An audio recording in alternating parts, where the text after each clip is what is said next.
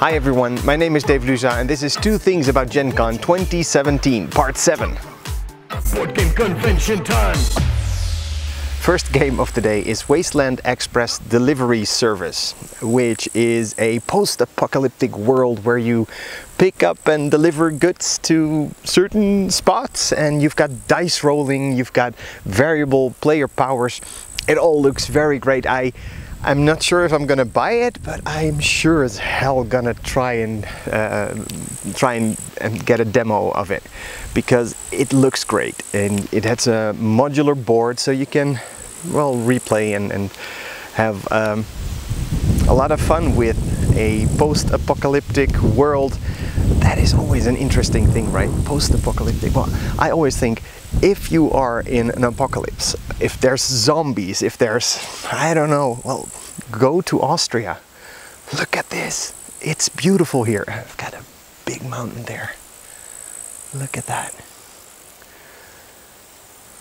But no apocalypse, so I'm going to GenCon.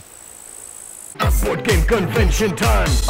The second game of today is a game by Fantasy Flight, and it's probably gonna be huge.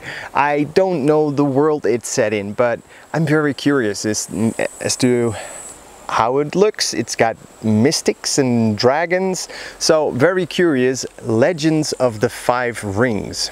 Like I said, I don't know anything about it yet, but I always want to love a game like that. I started playing Arkham Horror, the card game, and it's nice, but I want something more, and maybe Legends of the Five Rings is that.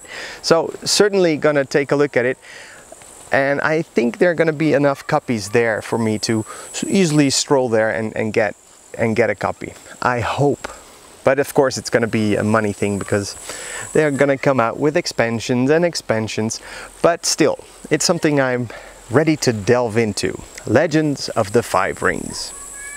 Thanks for watching. My name is Dave Luza. Please let me know in the comments which game you think I should talk about, or which game you are running for when the doors open of GenCon 2017.